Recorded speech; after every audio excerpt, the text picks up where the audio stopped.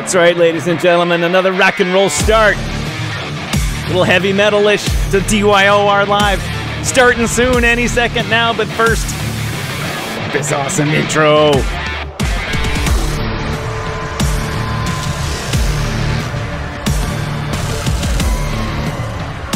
Doesn't seem to end.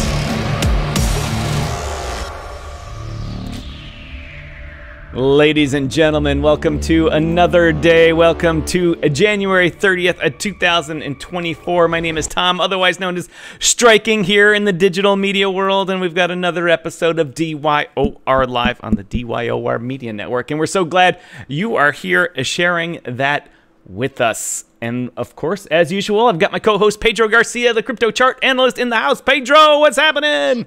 What's up, guys? How's everybody doing? Hope everybody is doing well.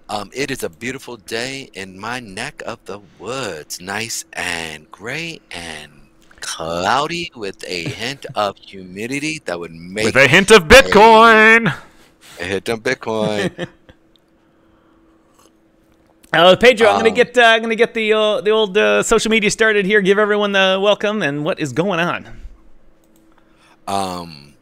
Yeah, so if you guys don't mind, please hit that like and subscribe button, that little button down below. While you're at it, hit a comment, put a comment in the comment here on Facebook or whatever social media platform you are on. And simply all you guys need to do is go through and say where you're coming from or where you would like to be. Preferably, as everybody knows, I'd like to be in Santarí or in... I'm still trying to get the Greek accent. It's on just the beach over there. Or in San Diego on the beach where I'm chilling, relaxing, drinking my Mai Tai, enjoying the day. That's pretty much it. Talk to me, guys. How was your day yesterday? And yeah, let's just get a conversation going. What up, Kaching? It's good to see you. And we also have a few other OGs right here. That look gives me every single time, dude. I know. Every so dick. Using the whole fist there. It's just Space Cat, welcome to the house here. Space. Hello, Space. How you doing?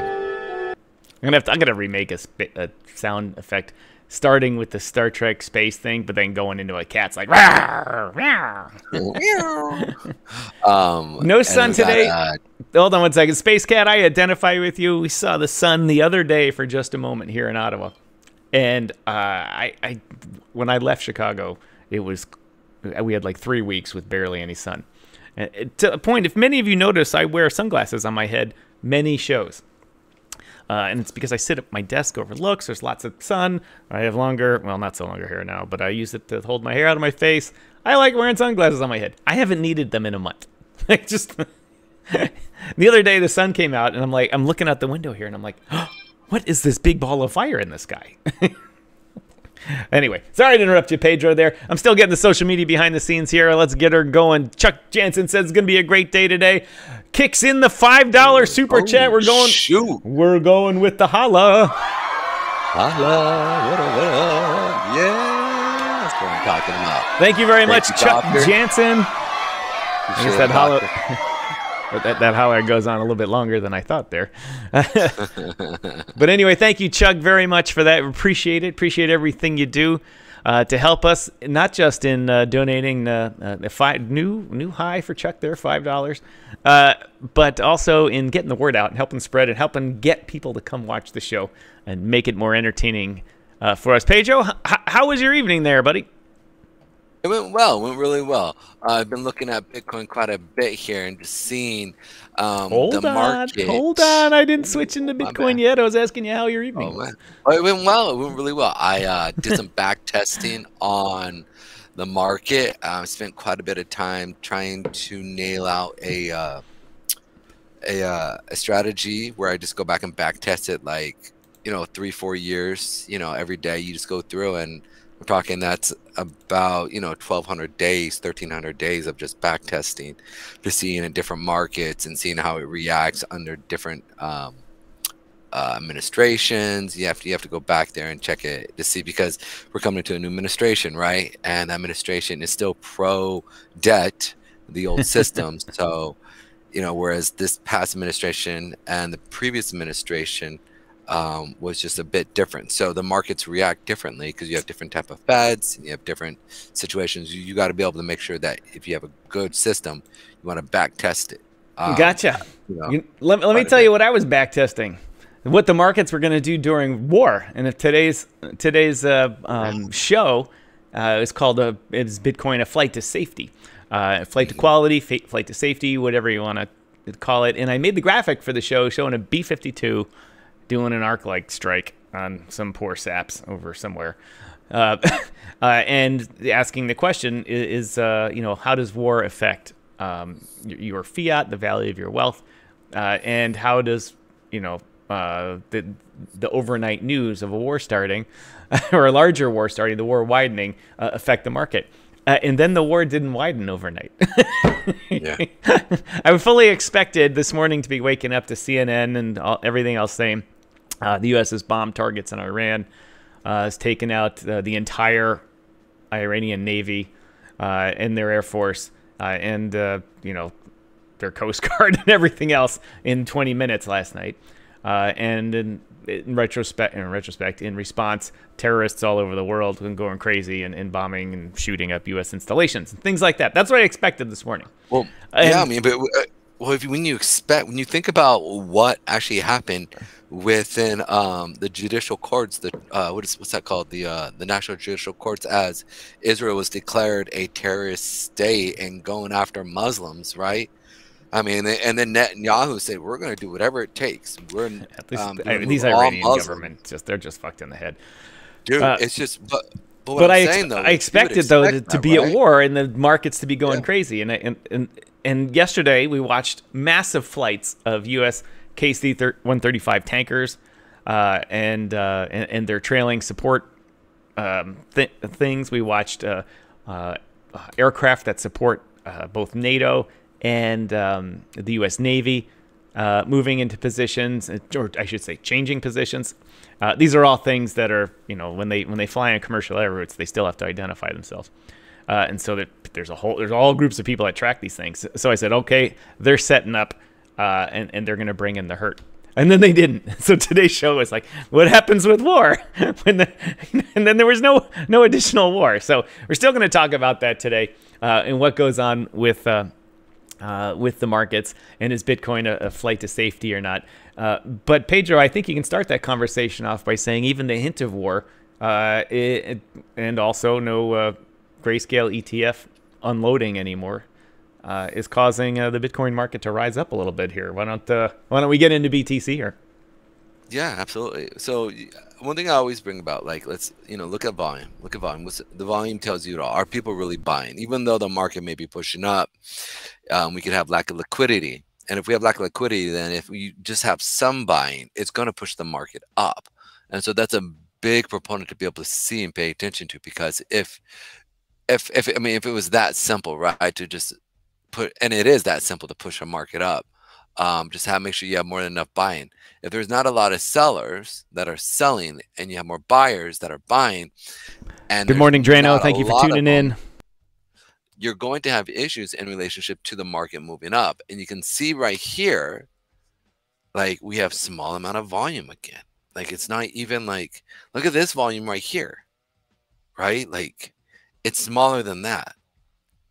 So it's just, it's not straight. It's not, even though it's moving up, it's getting ready for a turnaround. I mean, it really is. And I know that people are like, oh, the market's gone. It's just, remember the institutions and how they work.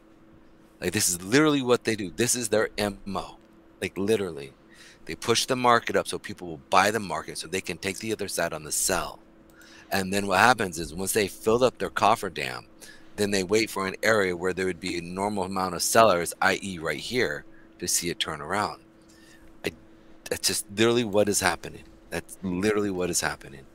And I don't know how to tell people anything less than, I just tell the truth now. Just what I see to the truth to be for myself and how I trade. Which chart? I think I had my mic. That was a 5 minute. I think I had my mic on mute there for a minute, actually. That was the 5 minute chart here. The one you had on. Yeah. Can you put that Yeah, one it was back 5 on? minutes. Yeah. Yes, the FOMC is tomorrow. And honestly, because the way we're looking at bonds and how that is all happening, I don't see them dropping rates. I mean, I just don't see. They may do a little bit of quantitative easing, right, to make sure there's money so that we don't have deflationary aspects into the market. But I don't see them dropping rates. You know, like I just don't. And that was for Drano. Yeah, that's what I was doing. Hold on, I was looking for my FOMC meeting notes here. Yeah. But I asked about the 5-minute thing here. Let me see if I can draw on this real quick here, as I do my version of expert technical analysis here. That's the whiteboard. Okay, so there's this. Oh, okay, I moved the whole footer there. That was a mistake. Oh, Thomas, you idiot! That should have been on lock. Let's see, whiteboard. Here, I'll bring this down just a little for you. Let me put that up there. All right, the whiteboard. Wait, oh, there we go. Whiteboard, come on, whiteboard. There. All right. Here we got this line here running through, pretty parallel here, and we got the thing here, and then we got this line here like that. Is this any sort of flag on the 5-minute chart of some sort, or has it gone on too long in consolidation? Obviously, this is a big range here. That's 48,000 all the way down to 38,000 or something, or 40,000, something like that. It very much could be a bull flag. Very much. I'm going to go to the daily, though. The issue is with this is what you're talking about, right? Boom, push up, come down, and then pushed up. Remember what I talked to you about even wicks and odd wicks, Tom? Yep. Look. This is the daily chart. Do you see it now? No. I'm having a hard time even seeing your cursor where you're at here. Okay. Let me highlight it for you. Oh, look at that. And again. And then again. Yep. That little stair-step pattern there. And then the wicks on both sides of them. So this is what I'm talking about. It's not. It's a fake out. It's a rope-a-dope. Oh, we're we're doing the rope-a-dope here in the fake out. And I'm not gonna sit there and say, "Oh, the market." Like it's just. I'd rather be honest with you guys. If I'm wrong, like I said, I hope I'm wrong. But it's playing out. It's playing out just like they normally do in the stuff. My thoughts on the SEC usual. Sorry, I was wrong. That was a Hester Pierce. Hester Pierce quote that I was saving for later. All right. Clicked the wrong one. That's all good. So this is, for me, I can sit there and say, great. Now, the thing that I would at least want to, I appreciate, at least, so when we look at we see more favorable in the altcoins. So the altcoins are definitely showing more favor. And we pushed through the ETH right here pretty well. So I'm kind of glad to sit there and see that. We have that 20-period moving average, but if in comparison to Bitcoin, I see Bitcoin more or less they're just messing with people. They're just messing with people out. And I hope I'm wrong. Yeah. It could go back up. Well, I hope it goes down a little bit here because I didn't buy anything recently, and so I get scared. You give me all these I shouldn't say just me. I should say me and the audience and all that. Give us good advice. Give us things. Watch out for this. Watch out for that. And so I'm like, all right, now it was like a 38,000 or 39,000. I'm like, all right, now's a good time to get in. Then we're talking about it potentially going lower. You know, we're not talking about what time frame. Of course, it goes up and down and up and down. As it goes down, it goes up and down, up and down. As it goes up, it goes up and down, up and down, up and down. And of course, I don't buy anything, and then it goes up. But if I did, it would have gone down. So let's put it like this, okay? And I'll make it real clear. Okay, one, Tom, you got to stop saying if I buy, it's gonna go down. I know. I gotta get the negative energy out. Yeah, like cast down the name of Jesus. Get out. All right. Two, I want to one thing. The market, every time we've had a bear rally, it's always come back and tested the lows. We have not tested the lows before the bull market rally. It does that every single time. Could this be the time where it stops? Maybe. I don't know. Good point. But it always comes back and tests. I'm saying. So when I start to see it come down into these levels here, yeah, I would sit there and say, all right, guys, yeah, there we go. Like it's not doing it. And here's the thing. If it was moving up and I saw an increase of real volume like I saw here, like an accumulation period of real volume, right? It's not even half. I mean, literally, it's not even half. It's maybe a quarter, if not 15% of it. I'm talking about this right here. If you look down here at the volume where my cursor is moving, I'm pulling all the way back here into July of 2022. And I would want to see that type of volume pushing the market, at least that. I'm not even talking about this volume right here. That was crazy. Okay, you can see this. I'm just talking about what we saw in June of last year, June and July. We don't even have a quarter of that right now. So this is why I'll sit there and say, I don't know. For me personally, I'm more bearish on this movement up, because it would be just a lower high until we get above right here and we put a higher high in with real volume. I'm not. You're not convinced this is the real thing? No, I'm not, because we've seen historically Bitcoin always come back, test the lows, and then push back up. Where is all the volume, ladies and gentlemen? Where did it go? Where's the volume? Where's the volume? Wendy's. Like where's the beef? Yes. Welcome, Crypto Mike. Thanks for joining the show today from the peg. That's Winnipeg to everyone else.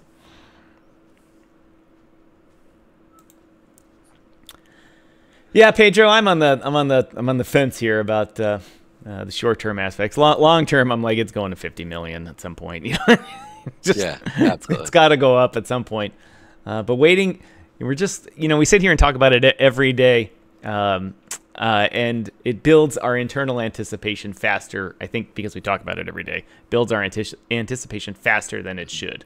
And so we're like, okay, well, yesterday it did this, so today it's got to do this. Well, no, it can wait a week, or it can wait a month, or it can wait 6 months. And traditionally we've seen plenty of Bitcoin things wait 6 months to do anything.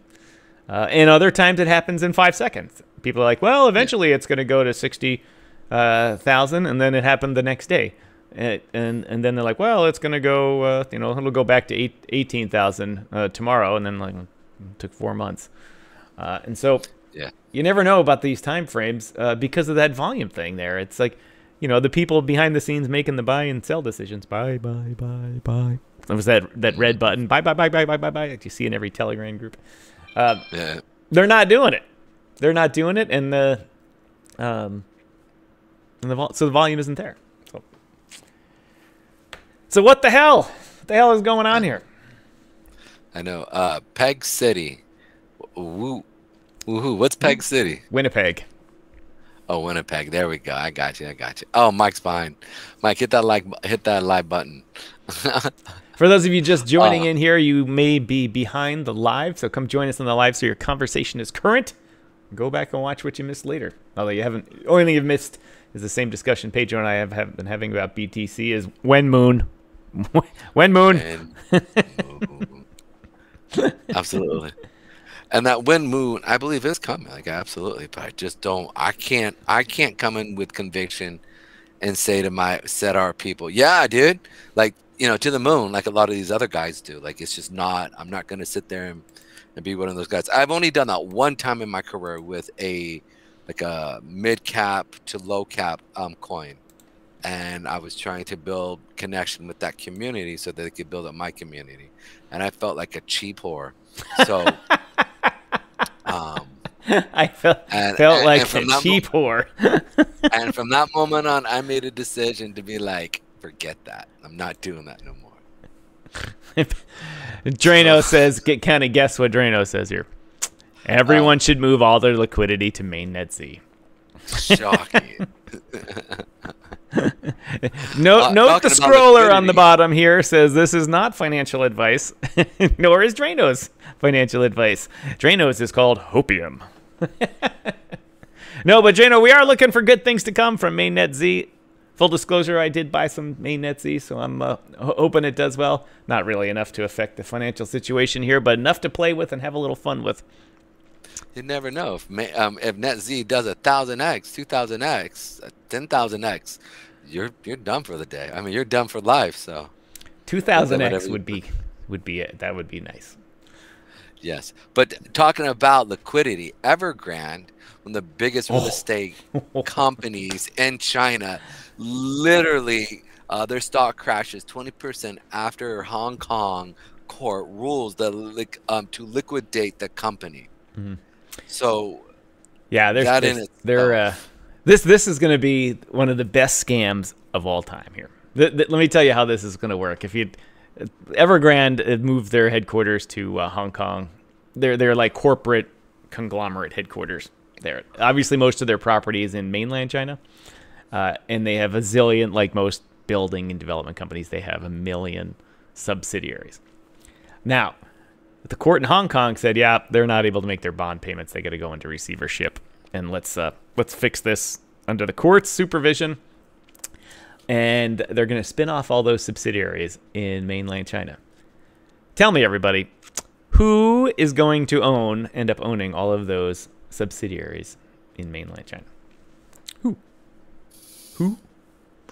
That's right, all the party insiders. And guess what they're going to get? They're going to get all of these subsidiaries debt-free because the court will discharge the debt, which is ultimately guaranteed by the government. So the government will, in essence, just print some money to do this, and then all the insiders get these $1 billion subsidiaries for free.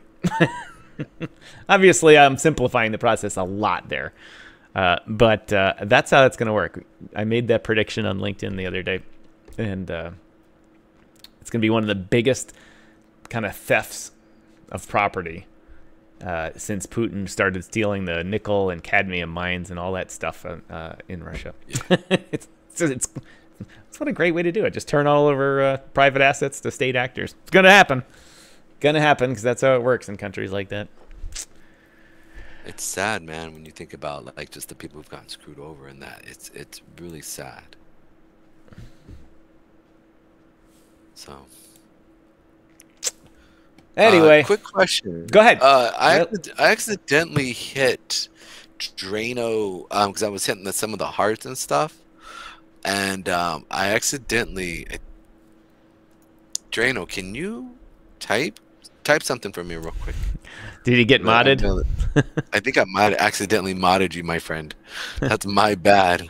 I wasn't even, because that heart's right next to, like, I was hitting the hearts, and accidentally, that little, you were right there. Oh, there it is. Yeah, on if you haven't been a YouTube streamer before, on our version of the chat, there's the moderator buttons, and they're right next to the hearts. It's one of those bad design things, and so if you're doing it on your phone or something like that, it's right. It's click, click, click, click, click. Yeah, so it's my bad. Oh, go ahead, sorry. Go ahead. I was just no, go ahead. I was gonna bring up the Evergrande situation also flies in the face of the war situation going on, because that's a lot of money leaving there. Or just if they were going to try to take out Taiwan and really push, they would. It's gonna hurt, right? Because they don't necessarily have that money now, and just, you know, everything's falling apart over there. So it's really interesting to see it was Evergrande, and what was the other one that I forget that's also another major realty company? Evergrande and something source, not. I don't know. Garden. Tiger Garden or something like that. I don't know. I don't know the other one. Garden State. Well, they're also Garden State. Well. Yeah, I know that's not it, but it's they themselves, they're falling apart, and so it's like you know, basically because people don't have money, and we see Russia right now pulling out, saying, "Look, we need to chill out," because I honestly think they're about to go bankrupt as well. But you know, Israel's like, forget that, man. We're taking out all of these people who are coming after us. So it's, you know, Bibi is definitely one of those guys that are definitely. You know, I've kind of determined. You know what needs to happen is we need to have a Godfather moment. You know what happens at the end of the first Godfather when Michael Corleone settles all the family business, and he arranges for all the other 5 heads of families to all die on the same day. Yeah. And that's Joe Biden is not the guy to do that. You know, and neither is the other orange hair guy either. But we need someone to eventually come to it and say, look, we've got problems with this country who's funding terrorism, this country who's just a giant organized crime unit, and these satellite countries that are all their vassals. And just like one night, just be like, all right, it's time to do the Michael Corleone thing here and be done with them. And we can't go on in the world like this, putting up with this crap. I mean, I'm going to go into my little narration here. The war grows by day by day in the Middle East and elsewhere in the world, drawing the U.S. further down the rabbit hole of war is never a good thing. But what about the value of our wealth? You know, not just Americans by any means, but everyone. What about the value of our wealth during war? You know, what currency is safe from the money printer or from an act of war? And you know what happens during war? The government has to borrow from its citizens, or it has to print money. That's pretty much the only 2 things it can do. You know, and war is a contentious and heavy topic, you know, for sure to talk about, especially in a show like ours. But what will become of BTC in a time of stress? You know, is it a flight to quality? What happens when large amounts of people have no access to crypto due to no power? What if Bitcoin becomes a flight to safety for people, and the U.S. has these bombs in other countries, I'm going to say the U.S., that spit out like 3 miles of carbon fiber with a little bit of aluminum in the middle of it, of these strands or whatever, and it's just one big short circuit thing, and they just drop them over power plants, and it just the whole thing's just, they drop them over high tension lines, short circuit, blows everything up. It's a genius invention, but it eliminates people using crypto and things like that. Yeah. You know, and so what happens when these people don't have power? What happens when you don't have access to crypto? What happens when, you know, bombs are falling? What happens? Well, the list is long. That we could go on with these questions all day. And the people who use a lot of the crypto and around the world are people in those areas that have issues with inflation, things in where, you know, like Iran. There's a lot of people in Iran who use crypto because they can't transact with the rest of the world, and a lot of money comes in from crypto. It's a real thing. I know, you know, projects. I was talking with one project owner who was literally one of his mods was somebody from Iran, and I said, dude, are you afraid that you're doing business with Iran or somebody from Iran? I said it would be conceded. The guy was in Africa.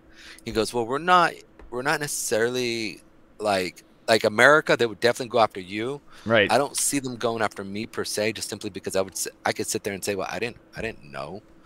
Because we were talking. If you're doing a lot of money, there's no excuse that. But if he's a national of another country, you know, it's different. $50. It was $50 a week. He was paying the mod. It was interesting, and I'll make this be quiet, so because it goes on to talk what you're about to say. Jack Mahler, CEO of Strike, basically talked about Bitcoin payment network, and basically just says, and I quote, "You know how people fund war? They debase your currency to go bomb people. I'm opting out of funding war. Every bomb that America dropped isn't funded by me. You own dollars, you participate in contributing to that." And I'm like, and you know, and this is Strike.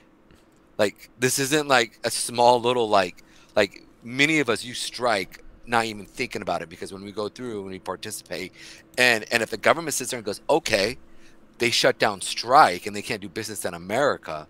And then what if that happens? Then other places around the world then will basically say, if America say no to you, we got to say no to you. So I mean, this is, yeah, you know, this is a big deal. And you're talking about, how do we fund war? We print money, we debase currency, right? Yep. Or we basically go through and we just, we borrow, bonds, by going through bonds and raising bond rates or selling bonds in other places. And bonds also is what funds you to poop in clean water, you to shower in clean water, not dingy water, or even just to have a shower is done by bonds. Anyways, so it's just really interesting. Question on that backside. No, I was just putting up Sorry. another graphic here on the screen here. It shows that in October of last year, when Bitcoin and alt started going, one of the, there's a million reasons people talk about, but one of the reasons why is Biden went to Congress and said, look, we're going to need significant funds here to maintain military operations and expand military operations in support of Israel, Ukraine, and all the other things that are going on. I mean, people get caught up in these two things, but we have troops fighting, U.S., meaning we have troops fighting in many countries of the world right now. We're having, like 5 different places in Africa. They're taking on terrorist groups. Special forces are in there giving business to people and things like that. We're in Syria right now. All these types of places. And that's expensive. Remember, the military doesn't have a profit center on it. In the large picture, obviously it keeps the U.S. dollar as the hegemon of the world. But it's hard enough. Imagine you have to manage your own family. Imagine how long you could go spending money without any incoming. And the military has no incoming money except what the Congress appropriates them. And imagine the money that. Imagine what we could do with all that money inside our country or whatever country you're in. If you're contributing to war, what you could do, you could build train systems, you could build new highway systems, you could build infrastructure, you could plan for the future. Instead, we do this. And on that note, the other countries that are screwing up the world, they think they're being religious freedom fighters or liberating other people so you can steal their stuff. Think of the money they're wasting. Think of the country. Iran is a country that has natural resources.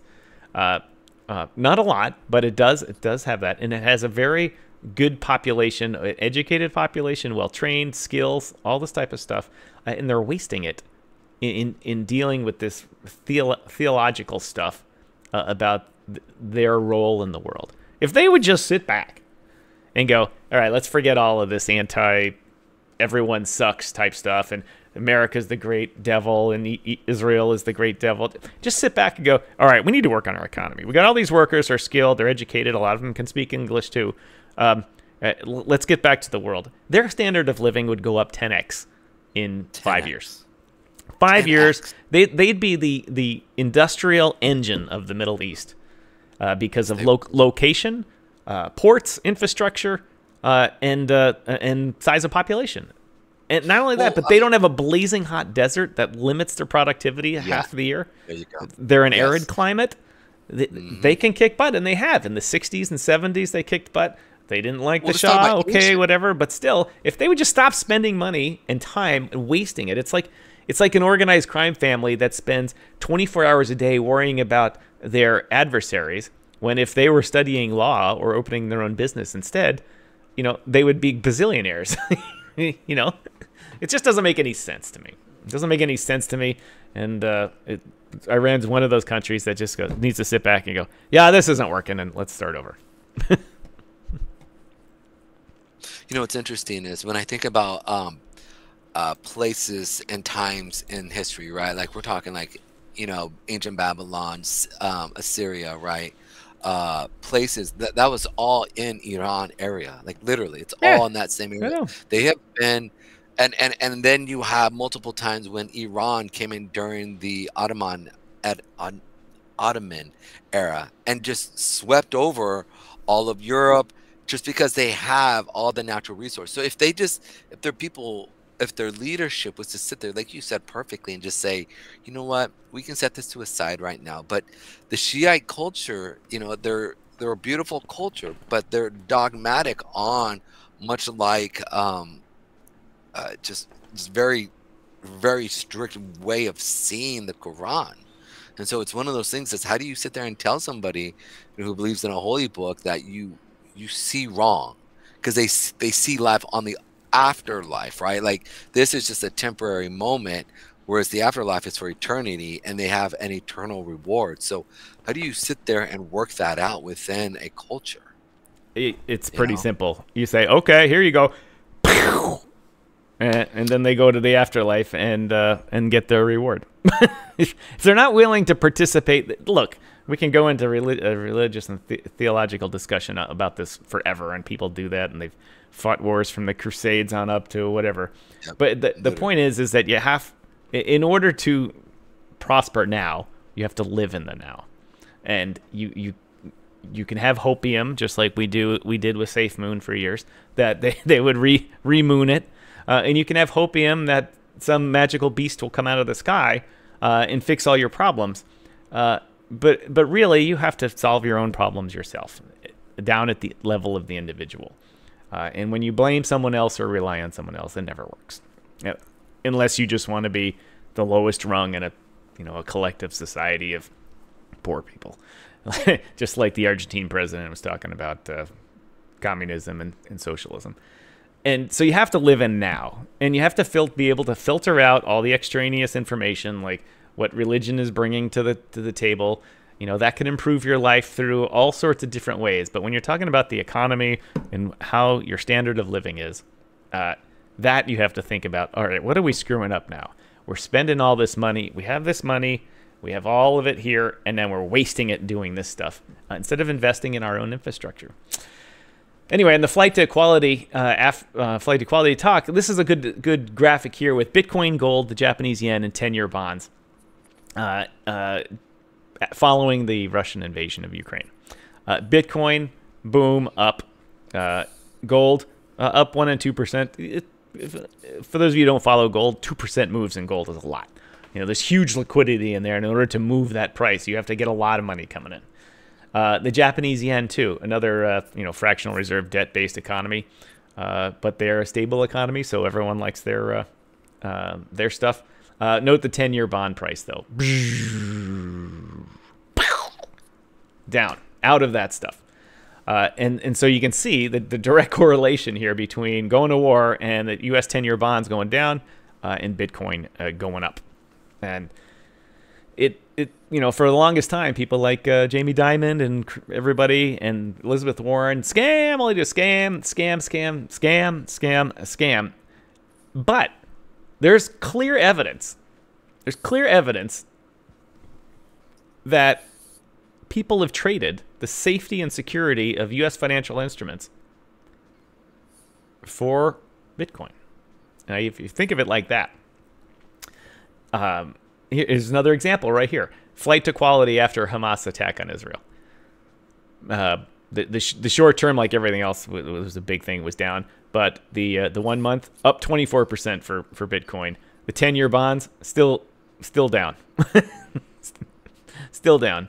But the gold here jumped 10%. And so you can see this is interesting that the effect on the financial markets was greater for the Israeli-Hamas war rather than the Russia-Ukrainian war, which tells me that everyone anticipates that the Hamas-Israeli war would actually have a far larger influence in the world.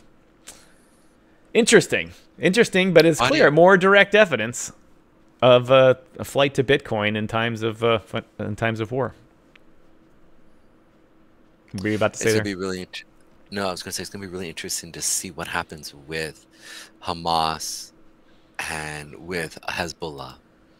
And are they do you think they'll team up and really just I look at it like when we had to make a decision with Japan, right? And we knew we were going to have to go through all of those caves and just basically dig them out, right? And World War II is Pedro's referring to. Yeah, I apologize. Yeah, I'm looking, and I apologize. Yeah, I should have referred to that. The end of World War II. I mean, they were fighting for their homeland. They were fighting for. So this is much. This is worse because they're fighting for their religion. They're fighting for this. This eternal space in heaven. And it almost scares me to sit there and think how many lives are going to be caused and lost in this. And I may hate to say it, but would a nuke be something? Oh, I don't even wanna, we just got demonetized. I mean, you know what I'm saying? You're right. We probably did. But Boop, you follow me. boop, YouTube police. Oh my God, that would cause an instant panic in the financial markets, and people would, the price of gold would go through the roof. People would be cash. The ATM machines would be run dry of cash in 5 minutes. That would be a whole different version of panic. It just makes me wonder, like, when I think about what possibilities are we potentially could fall into, right? That could just bring devastation. Do we have a 30-year war with Iran, right? A 20-year war with them, and back in? And I know that, you know, when Biden said, "Hey, you need to pull back," and Bibi was like, "No, we're not pulling back." Yeah, he said, "Look at the lessons that we learned." Well, I shouldn't say that. The lessons we forgot to remember in Afghanistan. We learned a whole bunch of lessons in Vietnam, in Korea, and we didn't listen to them in Afghanistan. And frankly, we're still not listening to them in Syria and Jordan and stuff like that. It's so amazing that you see military tech, and I'm not a military tactician, so nobody write in the comments, "You never were in the military, so you don't know squat." But you can read history and look at things that we've done wrong, and then see, wait, that was judged to be wrong way back then. Why are we doing it now? Like the base that was bombed in Jordan is a forward operating base operating in the middle of nowhere. And we send people out on patrol to patrol it and do all this kind of stuff. And they get shot and they get bombed and they get blown up. And then we do it again tomorrow. And then we do it again tomorrow. And you're like, it's like, come on, guys. You know, and then when we get attacked, we're like, "Oh my God, we got attacked! I can't believe it!" You're like, "Well, you put these guys out in the middle of nowhere." It's like when we put the guys in the middle of nowhere in Afghanistan, and like, "Whoa, really? We got attacked and people died? I can't believe it." It's like, come on, guys. Anyway, yeah. Anyway, let's take a quick break here, Pedro, and talk some social media stuff. Absolutely. Thanks to everyone that's been tuning in so far on the live stream here on YouTube, Twitch, and Kick. LinkedIn let us down today. It just crashed and never let me start the stream again. Happens every now and then with LinkedIn. They have so many anti-spam and anti-flooding measures that once your stream crashes and doesn't work or doesn't start, their system just doesn't let you restart it. They're like, "Nah, didn't work. Try again tomorrow." So sorry to those of you, all the people I advertised as joining us on LinkedIn, whatever. But for those of you that are joining us that are new here, please like, comment, follow us, join the conversation. Let me put this back up on the screen here. Join the conversation. Pedro and I, trust me, we can talk forever here. Yeah, Dara says, "I show up late and you guys are in a nuclear war." Jeez. Yeah, you caught us right at the wrong moment. Right. Exactly. It's nuts, man. Yeah, it's nuts. It's nuts.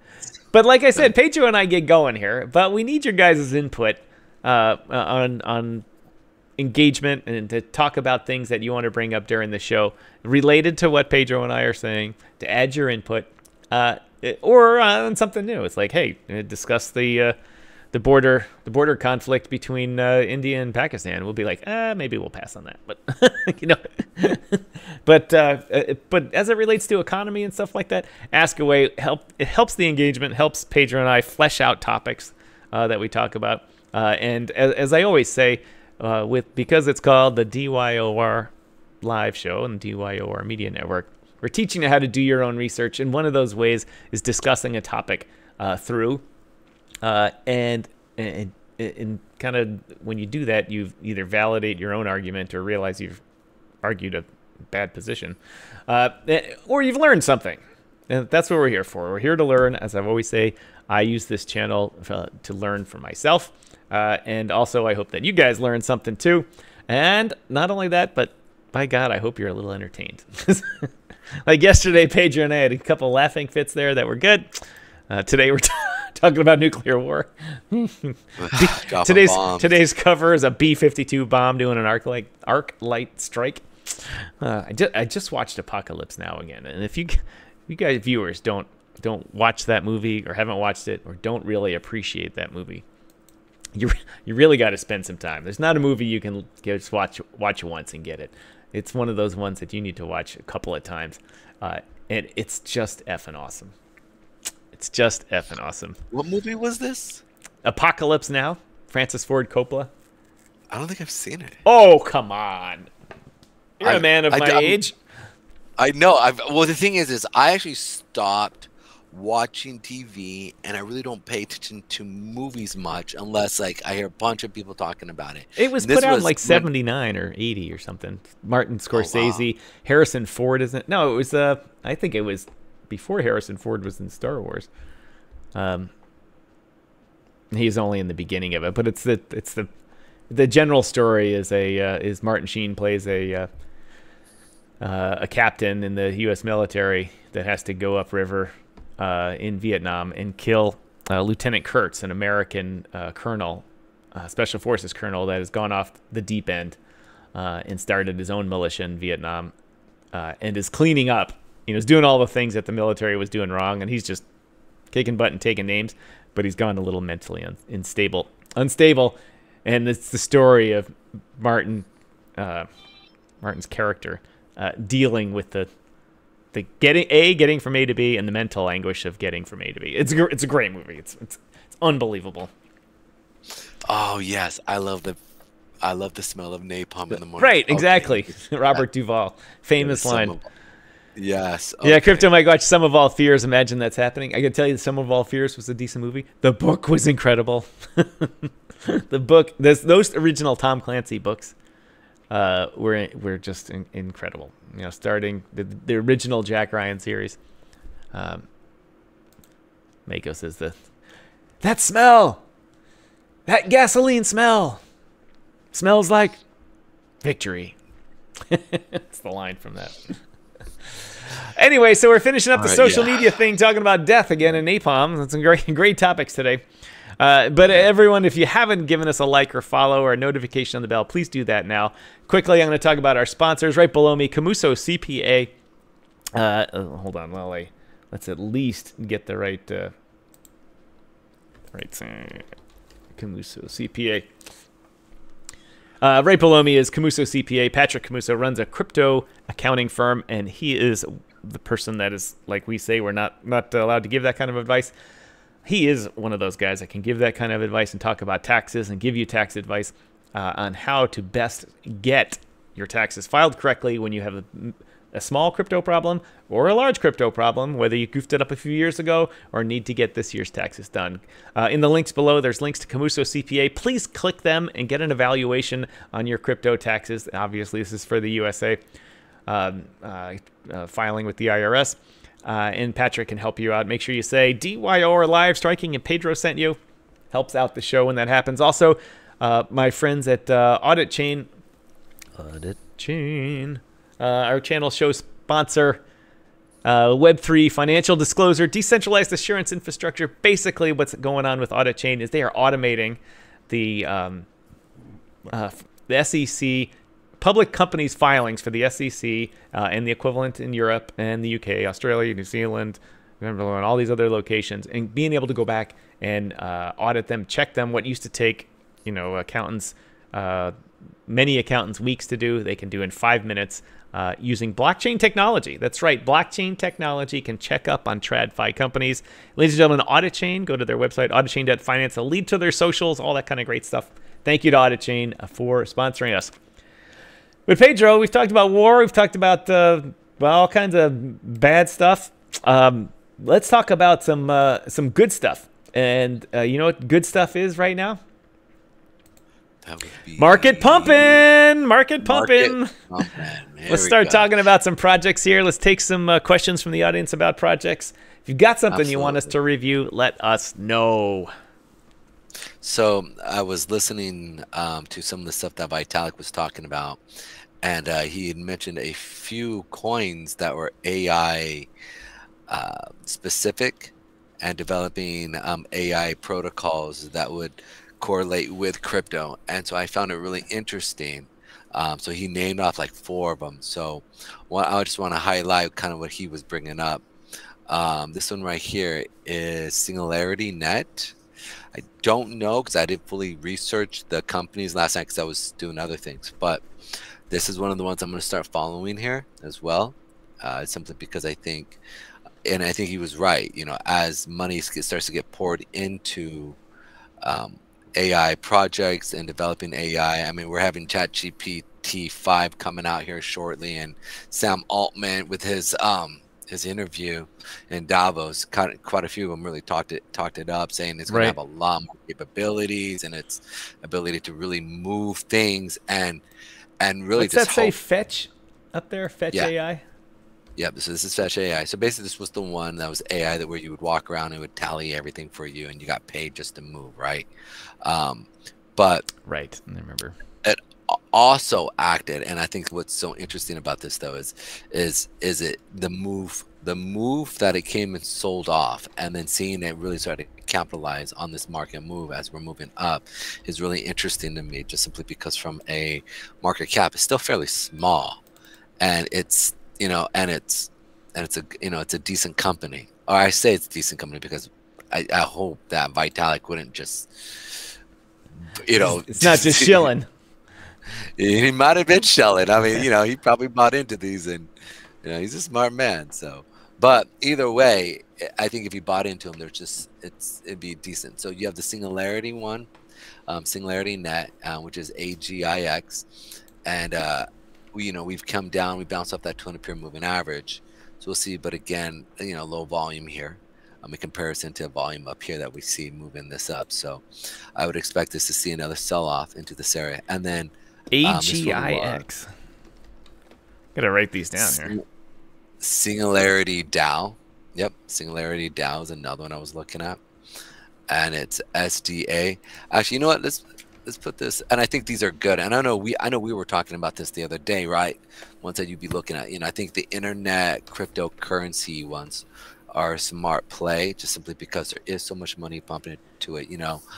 Internet. So tell me what SDA is. Singularity Dow. Yes, Singularity Dow. Yep, it's another one. Again, I just did a quick little research on it, but I don't know in detail, so I'm going to hold off on what I know about him so far because I read through it. Like a quick reading. So I try not to talk about it. I'd rather get to know it and be part of the community, see what it's like. Yeah. Also, the other one here is Render Token. It's another one, which is a internet. And this one here did a little pump, I think, because of Vitalik. But what's its symbol? That's going to be RNDR. Render Token. Yeah. Render Token, yep. And so just going through and checking this out, I think what's really interesting is just him really, he talked about Singularity Net AI, and I don't think, maybe he's been in crypto for a minute, so, but I think partly that when he goes through and he's saying these people, and actually I'm just going to put these through. I'll put them in the here we go. What's the range on Render there? We're looking at let me turn this BTC this right here. Now granted, I'm just full disclosure, I have not bought any of these. I'm not, I'm looking to capture it at a lower rate. I'm not, I'm not gonna buy something just because it's been pumped. But that range, I would say, is between $4.39 and I would say $3.36 is the range. So it's about $1. Oh, I thought it was going to be like 100% gain or something like that. No, from the low 36, yeah, it would have to be $6. Show me the rest of that chart. Was it a pre-mooner or is it? Oh, I hate that. No. I hate that when it just sells off right from the start and all the insiders sell. That's the only. Can anyone tell us? Can anyone tell us a reason why when a project launches, all the liquidity that people put in it and the start just sells off? This was in 2022, in December, so we were still in the bull market here. Yeah, okay. And what are they paired with? Just USDT? No, there's a few pairs with it. Let me see if how did a non-fiat pair do? Like, how did are they paired with BTC? Yeah, let me see. Let me see if I can pull this up here real quick. Like I said, I haven't done much research, but I know that Vitalik did shill him a little, and I don't think he's gonna shill crap, or he'll come back to him and bite him in the butt. But either way, let me see. USD, Binance. I would assume Binance would have some. Let's see further. No. So yeah, it looks like they for rent RNDR, where are you at? I mean, probably one of the biggest things I hate is when a new project starts and it sells off. I use that the analogy when talking about things like a startup business. Like you start up, say, a coffee shop. You and your buddies pool some money together. You have a pre-sale, and then you start your business up, and you know, on day 5. Oops, that's not what I wanted. On day 5, someone shows up. God darn it! Why is that still on there? There we go. So on day 5, someone shows up and says, "I want my money. I want my money back." And you're like, "Well, wait, you just gave us the money to start the company, and today we poured our first coffee. We still got to take delivery of all the chairs, and we still got to hire 2 more employees." You're like, "Well, I want my money. It's my money. I put it in, and I have the right to sell it and take it out." And you're like, no, that's not how startups work. Startups, you give the money to them, and you hope for a long-term gain on it. And you go, nope, sorry. I'm going to, I used to say another word that rhymes with heat, but sorry, I'm taking your money out. Well, let me put it like this. And so I just hate it. And you look at it, you say that was a poorly managed start, poorly managed expectations. You know, so I just don't. I don't agree with it at all. I agree with you being Jeets, but this one actually started at 0.05, so at 5 cents, 5575, and it has gone all the way up to $4.07, and at its peak, it was about $7. So, started at 5 cents and went to $7. Yeah, that's a nice 35x. Yeah. Any stock person would be happy with that. Right. Like this would be their biggest. That would get a shot. Yeah. Woo! And we're like, oh, that's a decent 35x. Like only a crypto. We'd be going to the bar.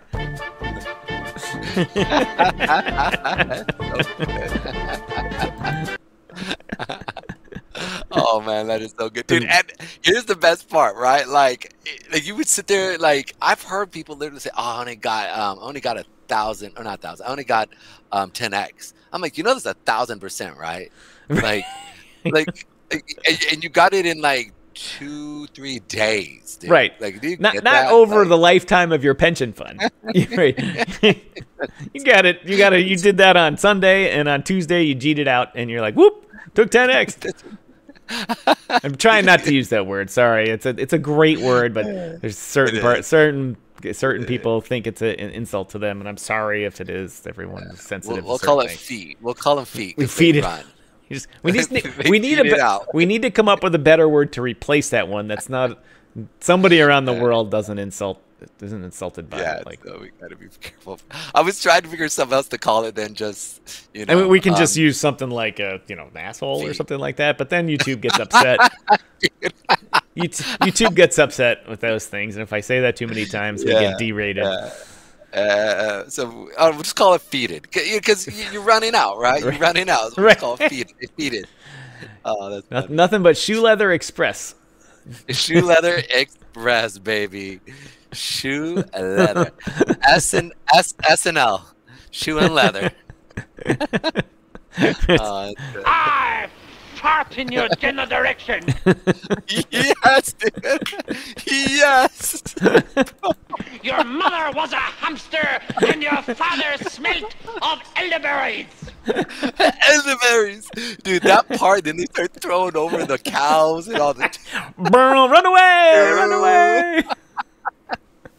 It's like the best. It's Oh, so and our audience is dead quiet, silent on it. Oh, dead quiet. Nobody even knows. Dude, are we talking to ourselves? Oh, that's hilarious. Yeah. Doctor! Thanks, Doctor. Appreciate it. Oh, man. Oh, so good. I've been waiting So to use good. those for a while now. But, So you know, that's like, you know, the people that leave a project early on, they're the ones, as they say, running off with the money, ruining the liquidity of your startup. SNL. Yeah. That's the Shoe new Leather call it. Express. Shoe Leather Express. There we go. I love it. You know what I'm gonna do? I've got the BTC watch list. Oh, not the BTC watch list. The general watch list. What I'll do is I'll make a watch list of these AI things, that, and so we can put that up on the screen and see how that portfolio is doing. Oh, Yeah, portfolio. that is actually. I've been meaning to really sit down and go over that sector and really kind of just find just little gems in it. And I really want to finish this. What do you call this back test of this strategy I've been looking for? So, you know, the strategy is always, and one thing about a trader, you know, if they're real traders, they're always back testing, either back testing and refining their current strategies, or they're back testing to find new ones to even see if they can take part in other things in the market. So and this is one of them, right? This is definitely one of the ones I want to back test, is simply because, you know, I don't see this going away. I don't, you know, there's so, and granted, you're always going to run into you know, people who are going to be fake accounts, right? And it's sad, but it's, you know, it's honest truth. So, but in the back end though, dude, that is, dude, I love it, dude. Where did you get those, dude? Why haven't you used those? Are like, I love them. When I redid my Stream Deck setup, they have a plugin for sound effects, and it brings a lot of these things in auto magically, and so Magically, magically delicious, dude. Just a flesh wound. Just a flesh wound. I'm your king. All thrown in Well, one. I didn't vote for you. I'm your king, but I didn't vote for you. I know that's the purpose of a king. Oh, God. They just go Tis on. but a scratch. Dude, you gotta put the. Are you gonna bleed on me? What are you gonna do? Just a flesh wound. Oh, wait, what's this one? Oh, this is. My brain hurts! I think that's from Life of Brian. I think. Yeah. Oh God, all of those movies are fantastic. For you younger people out there, if you haven't watched the Monty Python movies, never mind their whole thing, but Life of Brian, Holy Grail, and the I forget what the third one is. The Holy Grail is one of the funniest movies of all time, and it's one you have to watch 70 times to get it, get the humor. Yeah. And you have to understand a little bit about history and a little bit about governments around the world and methods, you know, of government, and you have to just be ready for just dumb shit. And, I mean, how do you explain a rabbit that kills soldiers? I mean, how do you explain that? Exactly. We will get the holy hand grenade of Antioch. read the Bible once through one time, or just listen through it. You'll because a lot of biblical references they make. Yes, a lot of they do it so well, dude. Like it's like that's like I remember one time She's a I witch. was sitting in the bathroom. She's a witch. How do you know she's a witch? What did he say? Look at her. She's a witch. But you've put a carrot on her nose. Oh, okay, we might have done that. She turned me into a newt. You don't look like a newt. I got better. All right, we can go on that all day as our viewership shrinks. I know, right? Dude, honestly, I think we need to start marketing more to like Generation Xers and maybe Generation Ys. I mean, that's right. really. Yeah, Agree with you. That's why some days I wear a collared shirt, some days I wear a black T-shirt, graphic T-shirts and stuff like that. Yeah. See what doing A/B testing. For those of you listening, if you are purely entertained, feel free to hit the like button or the hearts or whatever. And if you're like, oh, these old fucks, well, you know, what the hell are they doing? Do the same thing. Just make fun of us. It's okay. Yeah. Just make fun of us. Get the little thumbs down. We are okay with that. Anyway, Pedro was talking about some new things today. Let's just let's go back over them again here. Let me see. I saw that you posted it. Singularity.net, AGIX. Fetch, which is FET. Fetch. And Singularity DAO, SDAO. Is it SDA or SDAO? It is SDAO. All right, I had that wrong. And Render, or RNDR. Render is what my computer does this entire time, rendering this great picture you're watching. Ooh, exciting. Nice. Darren says, release Woodwiki. I don't recognize that one. Release Woodwick. We lease wood. Oh, we were talking about the Mighty Python. Oh, he's going to tell us. Chuck says, I love this. All right. Thank you, Chuck. Thanks for... Release Roderick. Thanks for validating... release Roderick. Roderick, there we go.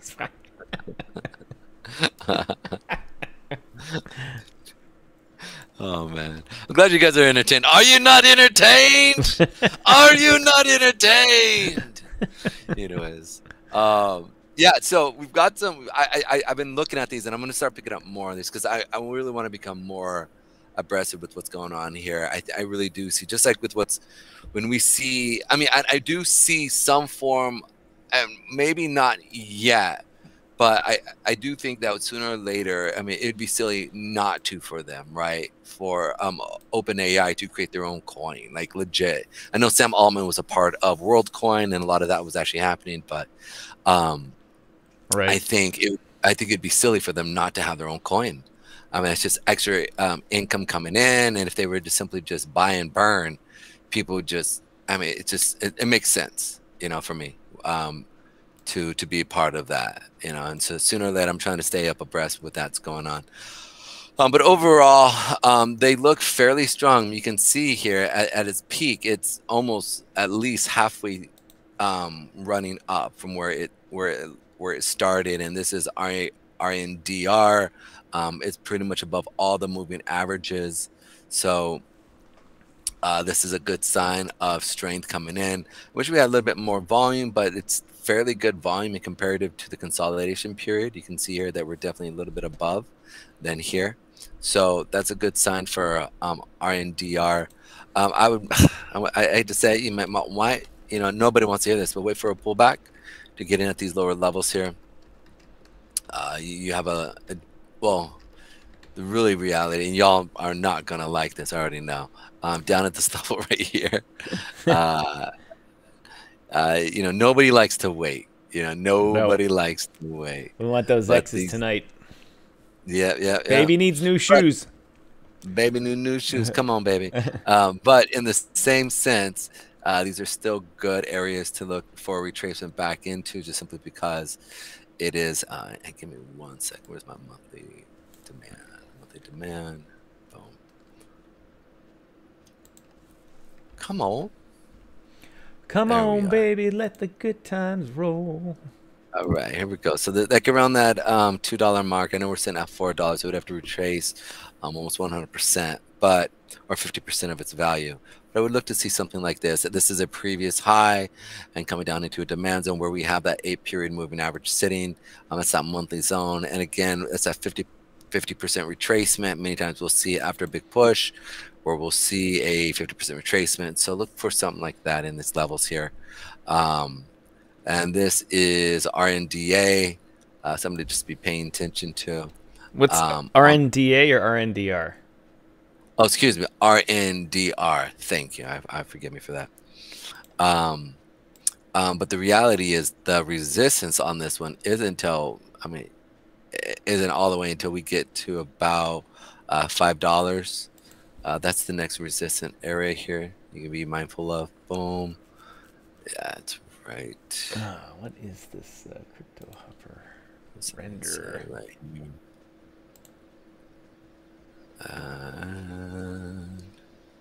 Place this in here for you guys real quick.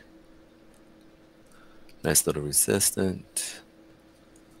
Supply. I dropped. Oh, why that didn't work out right. What the hell did I just do here, Thomas? You idiot. What the hell are we supposed to do, you moron?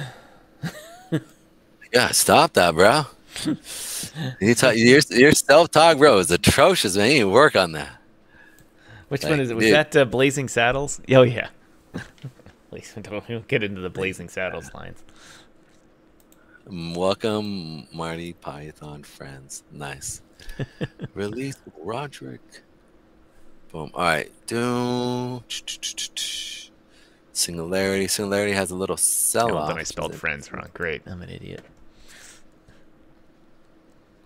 Oh, dude, this is bad. This is actually sad for Singularity. For Dow, you can see here, man. They didn't see anything. All this. Oh no, this isn't coming through. Why? USD. USDT. Let's see if it has anything here.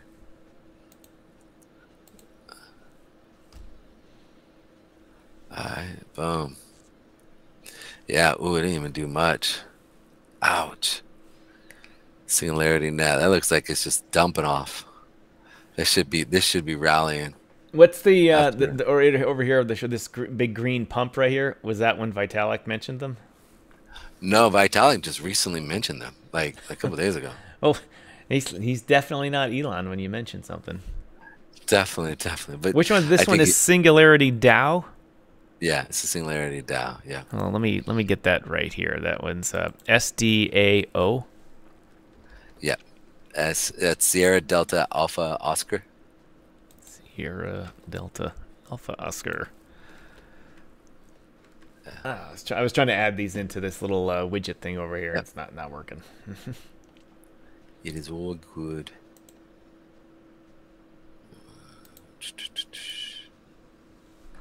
Yeah, but I was looking at these, so I think sitting right here at large, just looking at this, I could sit there and see. We could see this come down. Well, it's a new group of things. The AI crypto projects. And now I got to tell you, my direct messages are full of scammers trying to pump all sorts of AI-based Ponzi schemes. Yep. Got another one here today.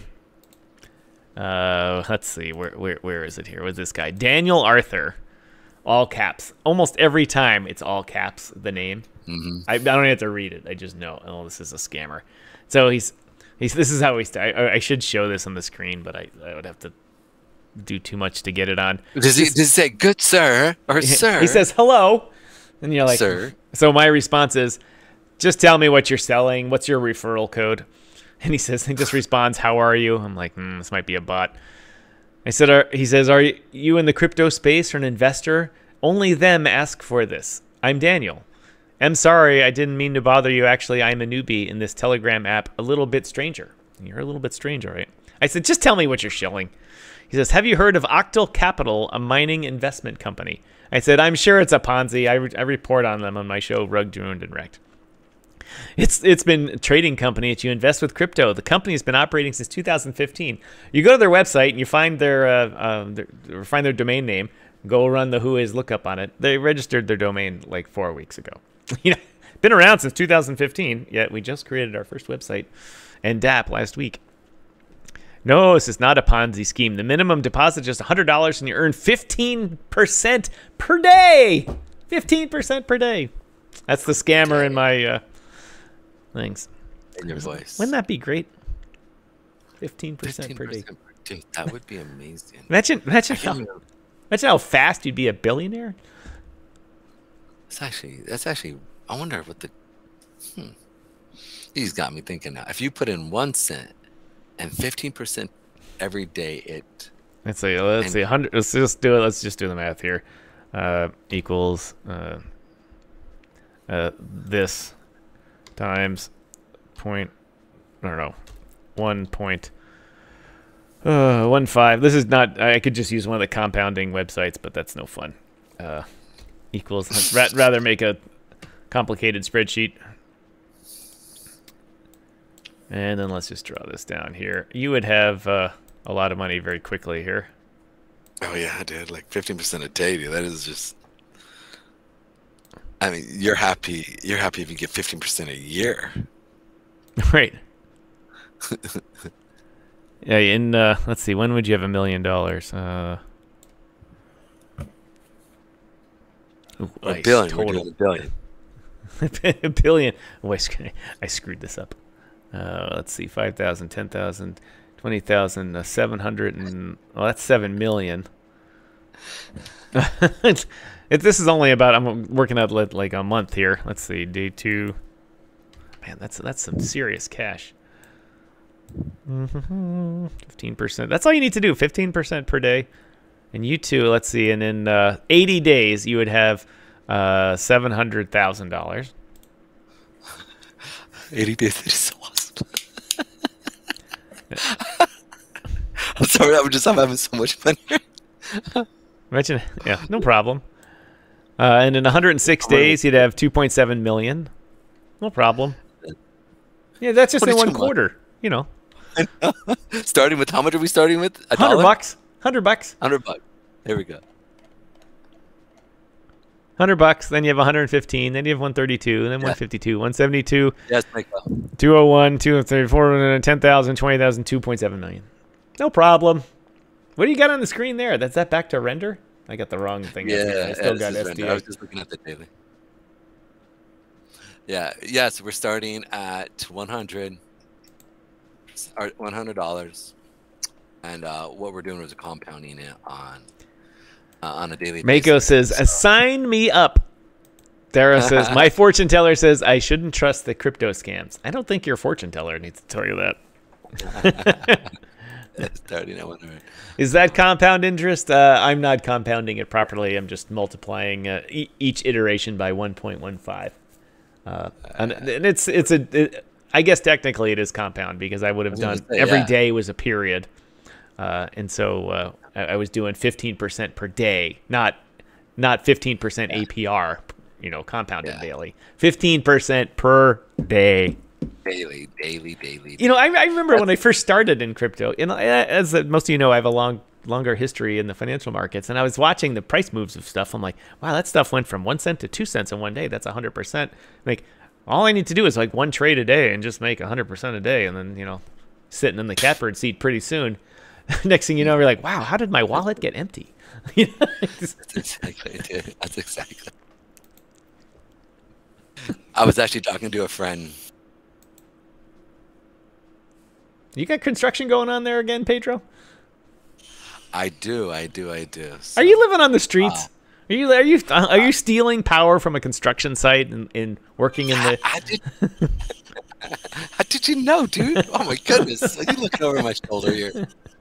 No, they're still working on the stuff over here. So I had to move out of my current office, and they needed that. So then I am now in a trailer, which is actually awesome. Like, I actually wish I would have done this. Instead of spending all this extra cash on like an actual office that's only for me, I should have just moved in here. But I wanted to say, oh, I got an office, come sit down. And the only people I've ever had come over are just friends, and we just hung out. And honestly, this, like, I'm paying like half of what I normally would be paying, and I'm like, dude, I should have just moved in here. This is just cool. Like, it's like, I don't know, whatever, it doesn't matter. Yeah, but so they're still doing a bunch of work over there. And all right, just quickly, one of the reasons why we have a little pump today here, simply Bitcoin is reporting Fidelity bought 50,000 Bitcoins today, which is a significant amount of money, and especially for the FOMO crowd. The FOMO crowd will FOMO behind that, and the day traders will trade the shit out of that news. Yeah, they will. Yes, they will. Job openings. Benjamin Cohen's reporting job openings rose slightly to 9 million. That's a lot. That's a lot of open jobs. But I got to tell you, I've looked through a bunch of them over time, and almost all of them are crap. just, you know, I don't mean I'm not belittling anyone's job. I mean, the job postings are crap. Like a good example, I was looking for one a while ago. Before Pedro and I got serious with this show, I was like, well, you know, let's look around and see what how else Striking's talents could be utilized. And there was one job opening that I thought was pretty cool, and I ended up posting on LinkedIn about it, how ridiculous it was after I read the description. And it was the equivalent of saying, new crypto startup, all the most awesome stuff ever, got a great team behind us, and this is the candidate we're looking for. And it was so ridiculous what they asked for. I made an analogy to a sports team, and saying, you know, we're a sports management group, and we're looking for a entry-level person for our group. Not entry-level, a mid-level management person for our group. Here's the requirements. You must have been a Major League Baseball player. Okay, well, there's a lot of sports guys out there, ex-baseball players.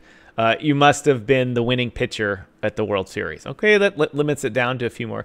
Also, you must have been an all-star quarterback for the NFL. All right, well, I can't really think of anyone that has done both. And also, to mix things up a little bit, you also have to have played for a Premier League football team. And like, oh, these requirements are getting a little stiff. And then I added on to it, I said, you also have to be the world champion of darts. And be, and if you know this one, a Ruby level in bridge, in contract bridge. And the job description was so crazy that we want 10 years example this, 20 years this. You must be a star in this industry, or this and that, this kind of stuff. And then they're like, you know, for an industry that's been around 10 years. It's just one of those things, and I loved it. And so these job opening things, it's not on the screen anymore, but the job opening thing down here, it's gone to 9 million. There's a lot of crap jobs there, a lot of BS jobs. A lot of these job boards, they post multiple jobs, just seeing what resumes they get in from their competitors and things like that. It's a big, as they say, it's a big scam. So in other words, I'm telling you this, don't rely so much on job openings and things like that, because it's switched from being a very good harbinger of the unemployment rate to just being another bit of noise. I would say, add it. You know, if you're someone that trades in economic factors, Drano was asking about the Fed's open market committee and things like that. Don't use one factor as like it's like, oh my gosh, job openings are up. That means blah, blah, blah, blah, blah. It's just one bit of noise. And like all the noise in the markets lately, very few of them have gotten better over time. Most of them have gotten worse over time. Just because it's the nature of humans to make things worse. Anyway, where did we leave off? What did we leave off with there, Pedro? So, well, the reason why I said is, I just want to throw this out, just so you know, the reason why it's gotten worse is not because the job industry has gotten worse, it's because of the actual, I'm gonna say not actualized, why am I saying all the things that the criteria? There you go. Wow, there, use your words, Pedro.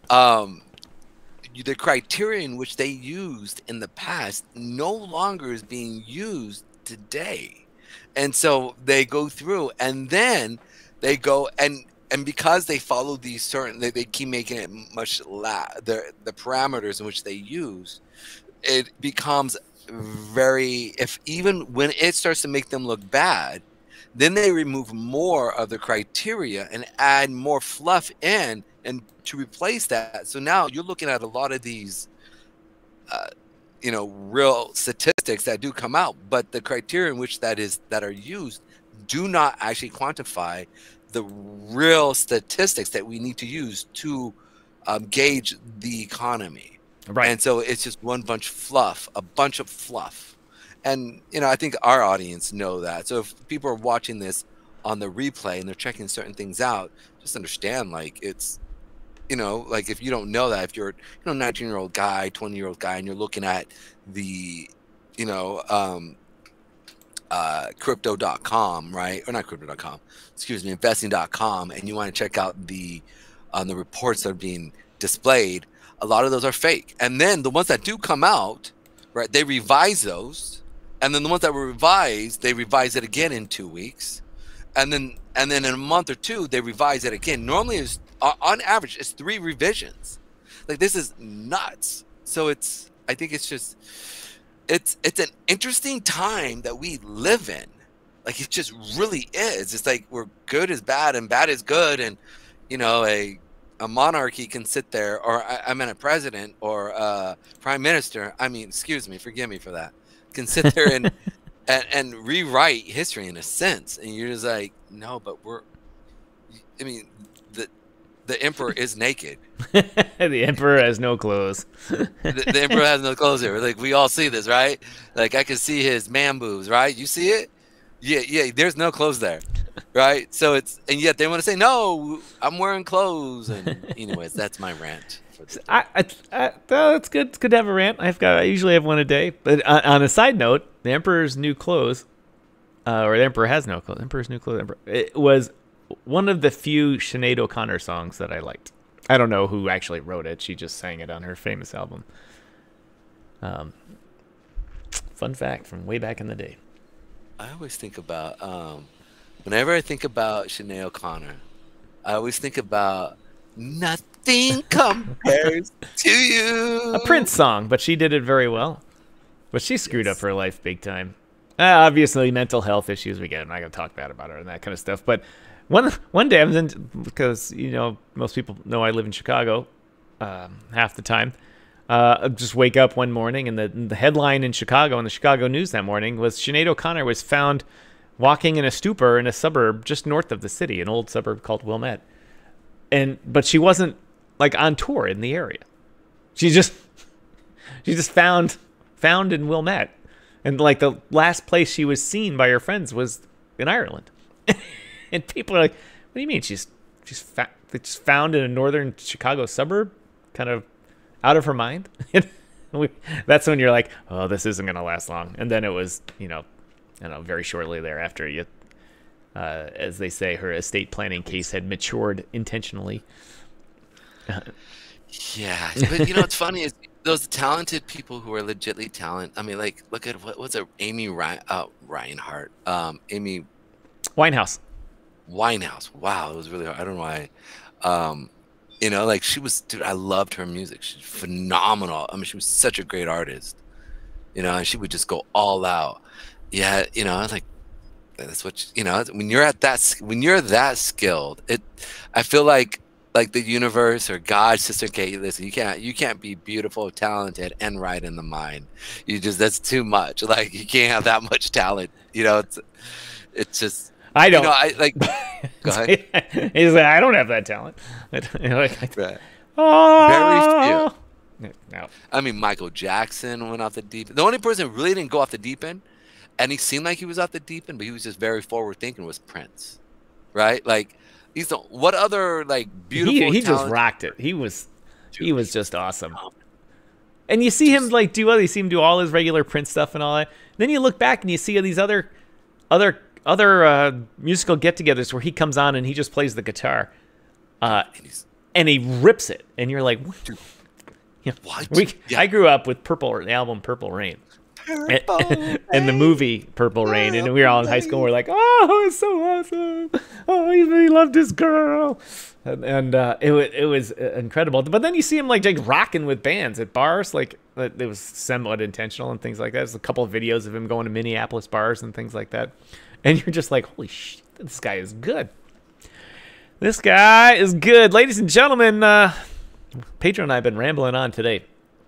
Tomorrow we've got the DYOR exchange coming on. Got Marcus and I think his co-founder Alex coming on to talk about their new DEX. Their new DEX is a twist on things, not just a swap and launch and stuff like that. It's a social media app, and it's intended to be able to simply invest in a number of things at once by swapping some of your money into a bunch of things at once, or individual things. It's like, kind of, we'll just say a Tinder-like thing, swipe left, swipe right, if you like something, if you don't.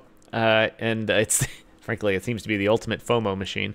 But It also takes user-generated content, meaning people have accounts on it, and you can upload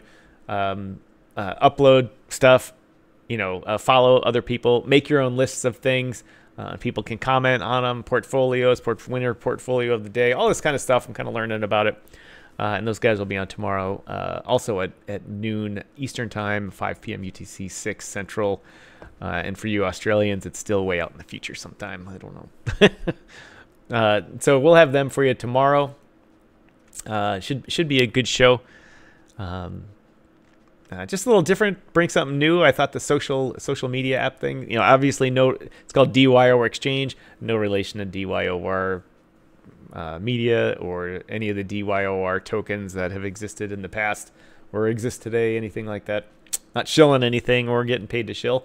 Just thought it was interesting to see a new bent on the DEX, a social media DEX type thing. That's tomorrow. Pedro, let's see, what other projects should we cover today for everybody? I'm sure Chuck is sitting there waiting for us to cover the movements of Cardano and things like that. Yeah. We'll go check out Cardano here in a second. Good old ADA. ADA, yeah, there we are. All right, so ADA again, like I've said, even though I know we moved up, like I said, I expect us to see us coming down here.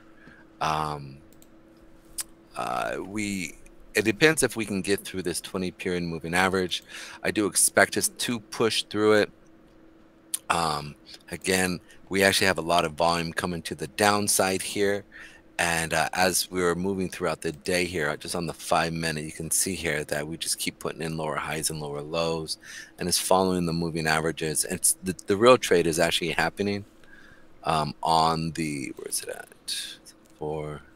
Chuck's rooting for it to come down. He says, "Come on down." Yeah, yep. He wants to come down to these levels. I guess these green levels here. What price level is that? Where your bars are? These levels here at that 48-cent mark. But come on down to 48 cents, and you can be the next contestant. The price is right. It's that 48, and then, but he's really I mean, we still should.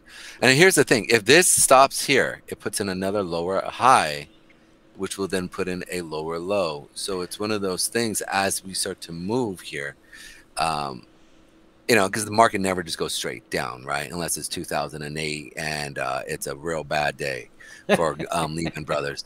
But apart from that, it's I don't even know where they came from, dude.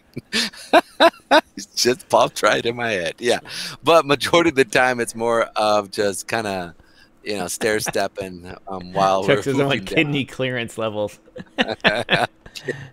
Why is Chuck on dialysis? Sold the kidneys. Buy Cardano. Sold the kidneys. He's buying. He's buying. Who's that big buy right there? That's Chuck. He's on our show. He's pretty awesome. He's a doctor. He just did it himself. He didn't even have to pay for it. He had clients. Okay, we're gonna move on. Moving on. Someone in the urgent care clinic suddenly missing a kidney, and Chuck's like, "Wasn't me. Wasn't me. Wasn't me, bro. Oh, wasn't me. Wasn't me." Oh, dude, I think we should go on a roll, man. We should go and have our own little comedy show. And just me and you. Instead of one guy up there, you just crypto comedy. Crypto comedy. What do you call the chart? Straight up and then straight down. Right. Rug pull. Oh! So Cardano. Miss Cardano here. Royal Q, welcome to the show. What's happening on the Bitcoin? Or are we good long term? Royal Q, you join us 2 hours into the show, almost routinely. And we got to work on you. You must be at work. Or let's see, I don't know what time. Zimbabwe is plus 7 hours from here, so it's 8. Yeah, maybe you're at work or something like that. Are we good long term? Personally, I think we're very good long term. Short term, I still think we're going to pull back. That we're hitting that 48 level. Pedro, where were you talking about? Just you don't have to go back to it. Just quickly remind us. Yeah, just real quick. Like even though we're pulling up, we're pushing up. We're seeing the volume just drop off. Like, I mean, think about it like this. You just had literally Fidelity going by a ton. Fidelity is the megalithic, like, juggernaut in the industry. And you would think that there would be some real pumpage happening. And look, look. Beep. Right. In news today, Royal Q, I put this thing up. Fidelity bought 50,000 Bitcoin today, so that's good. But as we know, the market cap of Bitcoin is going up and up and up and up. So, you know, it doesn't move the market as much as it used to. Well, it depends. It all depends. About the wars, or we were talking about that earlier. Is Bitcoin going to be a flee to safety, or is Bitcoin going to be liquidated because people become afraid? And that's, I like the all caps typing though. Real Q, we got to work on your cases here and work on social equity, or what is it? Digital etiquette. Digital etiquette. Not screaming at us here. Stop screaming at me, brother. Yeah, my ears. You know, I got good ears, bro. We're good. I got good eyes. Kidney blocker 2000. Better get you one or lose one in your sleep. Kidney blocker 2000. It's so good, dude. Kidney blocker 2000. Lose one in sleep. That's good. That's good. Yeah. So I don't. No need to apologize, Real Q. All good. All good. It's good. Just gotta. We're cracking on you, brother. It's all good.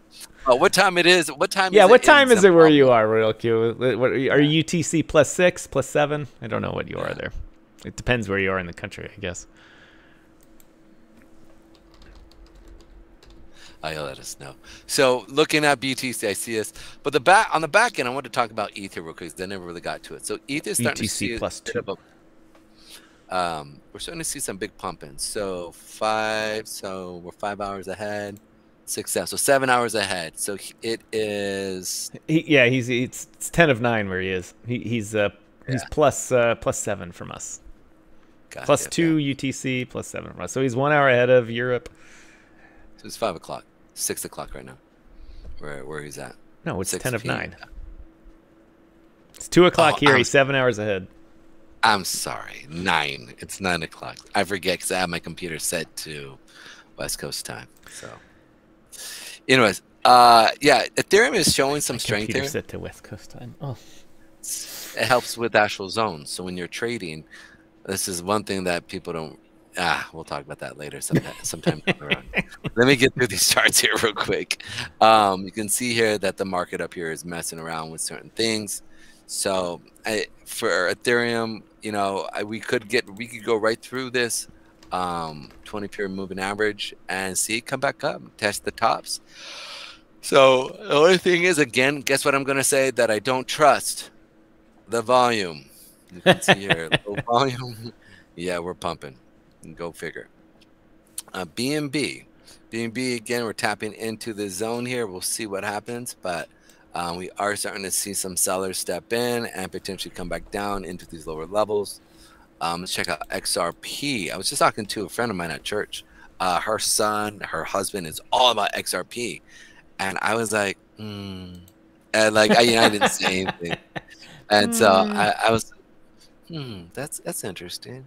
Who's XRP? Oh, that's nice. And for the XRP community, my heart breaks for you guys because look, it's just y'all should be much higher. Tell your devs to stop spending and just get out of the fight with good old SEC and just start focusing on what you need to focus on. Get your business running, you know, make that money. So there you go. We went over Cardano. Check out Doge. Like I brought this up, we're seeing some decent volume come in comparative to what we've seen in the past, and I'm interested to see. We should see this maybe potentially come up to that 50-period moving average. If we do start to see it push up, this is starting to kink down that 50-period, so I'm expecting to see some reaction off that 50-period moving average. We're just sitting at that 8-cent mark, 8 cents. Check out Solana. Solana has been now starting to pump here. We found some support on this. You can see here with Solana, the next spot up here is going to be that 29. So if this does continue, we'll probably put in potential new higher high and then come back down to retrace. I know, Chuck, you're kind of, I've been talking about this coming down, but it is starting to show some support here. So you can see here it's bouncing off a previous high that was where sellers were at. Now there are buyers here, so we potentially could push up. But again, and it's decent amount of volume, you know, like that's the other part. It's not, you know, whereas we had low volume as we were moving up here, but now you can see the pickup the last few days where it's decent amount of volume. So we potentially could see if Bitcoin does sell off, I would say I'd expect it to come back down and sit in this level here for Solana. Let's go and check out Litecoin. Well, there you go, Litecoin. So when it comes to Tron, like I said earlier, right, when we were down over here, this push up of the market putting a new higher high when Bitcoin was putting in a low was really impressive. So keeping an eye on Tron here. I want to wait for a retracement back into this level or potential down to this level before I do look to get a little bit more and flip the bags. Again, right here, you guys can sit there and see with Matic. Matic is oscillating. We are seeing a nice little decent pump here, but I would expect to see the pump push out harder with more volume. I want to see more volume like this, right? If we're going to continue up. This is more of just an exhaustion candle of things pushing up to sell off. So I want to see that, but I want to see that type of volume, but down in here, not up here. Right, so that's what I'm looking for. We've got some big time moving averages. We got the 200, we got the 50, we got the 89 sitting above us. So it's going to be kind of hard to get through that. We'll see what happens. DOT, same thing from yesterday. Decent amount of volume coming in. Look to see if it's going to hold off of this daily period here of 20 period moving average. AVAX, pretty much it's all the same thing that we went over yesterday. So not moving much there. Yeah, we did have a sell-off with Shiba Inu, like I was talking about, expecting us to see us come up to that 50 and seeing a sell-off, but we couldn't even make it to the 50. We were still below that 8 and 20 here, or excuse me, the 89 and 20 here. So if we can find support on that 100-day period moving average, that's what we're looking for. Got to see support come in off of that. What's the SHIB, the other token? Bone? Oh, bone. There we go. Good old Bone. Yeah, Bone is still, like I said, I was expecting us to fall through this area here. Back here when we pulled it up back in December. And you can see we did. We came back, tested the 8 period move or the higher time moving averages, and we're selling off. So it's going to come back, put a stop right here where I would expect us to put a hard stop from it going up and then continue until we get into these lower levels of that 44 and 43 area here. This is the area in which I do see us seeing a decent bounce back from here up. So but still, the money's coming out of Bone pretty fast, huh? Yeah. That's what it looks like to me. Royal Q, someone says, can someone buy right here, now, there? You can buy wherever you want, and you make sure you buy based on your own choices. But Pedro, if you didn't notice, Pedro was saying that he expects BTC to pull back a little bit here. So keep an eye on the charts and buy where you are comfortable doing that, because this is not financial advice, as it says right here. Yeah, not financial advice. But for myself, when I'm looking at these things, when I put in those areas, I'm looking to be purchasing like around the 44, 43 area potentially. It all depends on when it comes into that zone, what it looks like, right? If it's looking like this, as we were coming down, we were kind of meandering. Thank you. Meandering. Yeah, like a river. Meander. Yeah, meandering down, then expect it to just kind of push through this area. If I see this just drop and it's just 1, 2, or 3 giant red candles here, yeah, I'm gonna expect this to push up, kind of like this, right? You see that right here where we shot up, right, and then consolidated and shot up again in basically through 2 weeks, and see how it meandered down here. right? That's what I want to see. I want to see a red, though. I want to see red, giant boom, boom, come down. And then that means you would want to reverse this where it would shoot back up. That's what I'm looking at, how it enters into my area here. Okay. That's why I always sit there. I like to see something like this, but reversed. A healthy chart is something that does this. Boom, boom, boom, boom, climbs up, boom, boom, boom, retracement. But then you have that. And you can see meander down, boom, comes back down. So it's just little things like this that are just important to be paying attention to. On the back end right here, I want to bring this up though. Crow. I was so close to my area. I was so mad. Like I was like, come on down, and it didn't get to my. Look at that! It got area. close here, ladies and gentlemen. Pedro was close. It wicked so almost mad. down to his area. Did you perhaps have a limit order in down there to say? I did. I did. You know that thing's going to 3 million now, right? Just you missed out. Nah, it's petering out here, so it's kind of good. So we had a little push up here, and we'll come back and retest that area. I'll probably start filling up my bags around that area with Crow again, and then if it shoots down below, then I'll fill up more. But that's one area that I was looking at that, and then I was like, oh, come on, you flirt, you little temptress trying to pull me in. Chuck says let's go over Caspa, so let's spend some good quality time going over that. I think Chuck must be learning the mining part of Caspa, I bet. Here we go. Check out Caspa. And forgive me about the stuff that's going on in the background over here.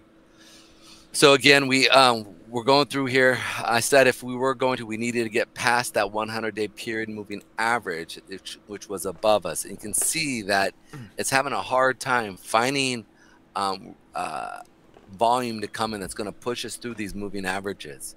So it just depends. If the community steps in, right, and pushes it through, then we need to see it push through, come back, retest, and then move up. So it would look something like this, Mr. Doctor. Come on, where you at? We want to see something like this. We want to see it push up. Doctor, give me the news. I got a bad case of loving you. And then, boom, we want to see that. And it would look You something want to see the old like, up, down, up, down, up, down. That's exactly. And that's what we're looking for. Oh, sorry. Let me go ahead and grab the hand. I think Chuck says need Caspa to come down so miners get cheaper. I don't understand the Caspa mining deal whatsoever here. So this is what I'm looking to see Caspa do. But if it doesn't do that, I would expect it to do this. So boom, go up, and then go down, and then go up, and then potentially come back down, and then go boom, boom. So these are the little areas that I'm looking for to sit there and see if we do move. The key though is when I'm looking at it, I need to make sure that I'm seeing decent volume come in. That's really where we need to see what's happening here. My biggest concern is if this does not break through this level here, and then the holders at these levels here would just see it drop. So for people who are stuck at these levels here, then they would just get mad, you know, because crypto people are pretty finicky. Very capricious at times. You know, they're SNL, you know, quick to SNL. You know, they want to feed it. But in the same sense, I look at this going like, if we come back down, these are the areas that I want to see. That 200-day period moving average coming into it. It's really nice. Again, these levels here all have higher time frame SMAs on the weekly and monthly. So like you have your 50 here on your weekly, and on your monthly you also have another 8 period sitting right below. So these are good indications that if it sells off, there is decent support to come in at these lower levels. So which is good, and that's what you want. And we're almost come up to the 20-day period moving average, which is most likely going to be right at these levels over the next couple months. So I'm gonna see how far until we here we go. 11, 12, 13, 14, 15, 16, 17. That would have been here. So we got 2 more months. So realistically, that we should, the 200-day period average should be sitting about right here. So it's one of those things that I'd expect us to see this turn around at these lower levels if we do continue down out of this range here. We did put in on the range on CASPA that these lower lows here, right? So that's not a good sign for it. And then the fact is you have all those moving averages above us. Well, it's just, and it's not, it's not the nail in the coffin. It's just simply, it's more like rolling the tomb and on Jesus, and you're gonna see it roll out one day where he's like, "Bam, I'm here." All right, Paul, I'm here. So I always want to say when he's like, "I'm here, bitches." But my brother, none of that Pontius Pilate bullshit. I'm back, dude. My people at my church would be like, "Oh my goodness, it's sacrilegious." But I mean, Jesus was a BA, dude. Like Jesus was like, "Man, you know who I am?" He was a mad pimper back then, man. But without being he was not a, well, yeah, he was a dude. He rolled hard. He had a posse. Yeah, posse, straight up. Like he had his own vision. It's like MC Hammer nowadays, man. Well, MC Hammer in the 80s, I guess. Can't touch this. Can't touch this. All right, why don't you hit near up for me here? I'd rather check out near, far, wherever. As you all know, we all know Tom loves Celine Dion, adores. Watch this. Oh. His mic is muted, ladies and gentlemen. Sorry about that, Pedro. Yeah, there's no Celine. The last thing I want to do is hear about that. All right, Near's looking good. Yeah, it's got a nice little pump. We've got decent volume coming in, as you guys can see. It's been good. I own $17 of Near. Well, maybe $18 now. It was left over from a purchase a while ago, and I. Let's see. Hold on. Let me bring up the old chart here on my screen. What date? Let me get rid of this. What date is this that I'm drawing on here? I gotta see here real quick. Give me one. The big drop.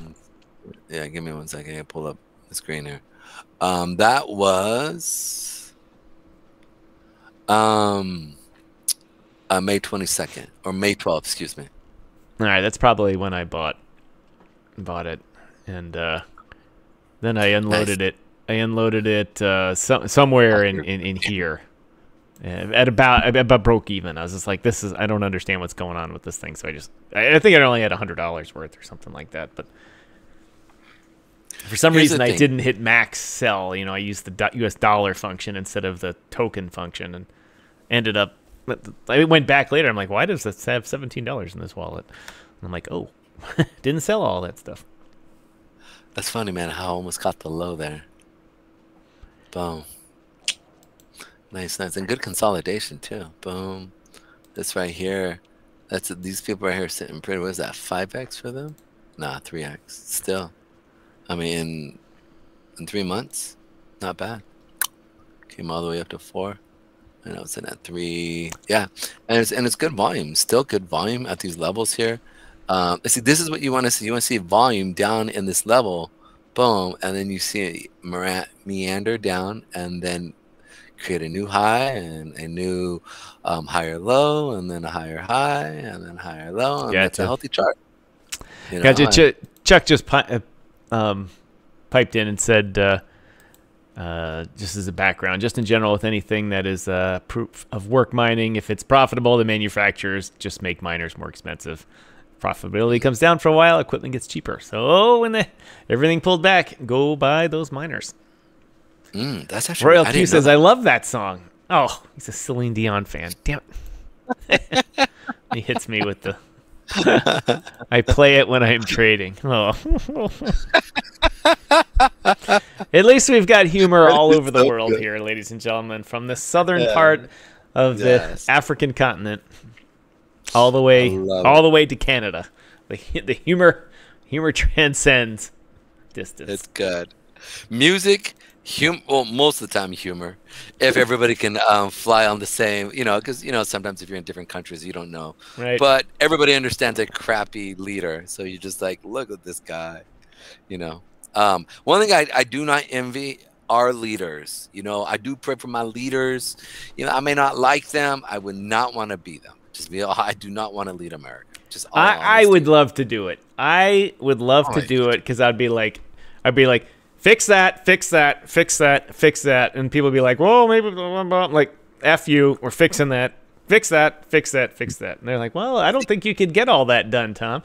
And then I would blame that guy. Like, go get him, string him up, off with his head, jail forever, fix it, fix it, fix it. That would make a good dictator. I was going to say, president is not what you would be. No, I think benevolent dictator would be the best role for me. Like a king that was a nice king. The bad guys, he's like, okay, off with their head, that kind of stuff. But we need better infrastructure. All right, let's spend the money on infrastructure. Let's make people's lives better. Let's make the get to the vacation places cheaper, stuff like that. All the good things in life. Make booze cheap. No tax on booze. It's one of the best things in life. But how much money, like legitly, you would lose off of like no booze, no tax booze. Dude, but people would be happier, so you'd stay in power longer. I guess you could see that. Yeah. DYOR says striking 2024. I'll be his VP here. What's your platform, sir? You. No taxes on booze, guys. Come on, man. We gotta make that wait, we'll make this equality. Everything's equality now, so no tax on weed either. So we'll make that safe. Anything that makes your mind just happier, no tax on it. Well, then why don't you just give us a bunch of fighting people in like one big coliseum and have them like more MMA fighting for everyone. That's just daily MMA fighting. And then 2 congressmen, you guys got a beef? Settle in the ring. Settle it. Oh, dude, that I would pay to watch. I would legit. It would be like the South Korean or Taiwan parliaments or whatever you call them over there when they. Does that really happen? When the guys fight with each other, it's awesome. Dude, I didn't know that. Wait, what happened? Oh, have you ever seen videos in like Taiwan, South Korea, and one other place? They've had some pretty good fights on the floor of their version of a legislature. It's usually when somebody doesn't let a bill go through and the other person wants the bill to go through. And we all know from watching these things, when someone loses their shit like that, it's because they either bribed someone to get the thing done or they took a bribe and then they didn't happen. And then they're in trouble with the goon squad outside. But yeah, they come up and they come fist swinging and stuff like that.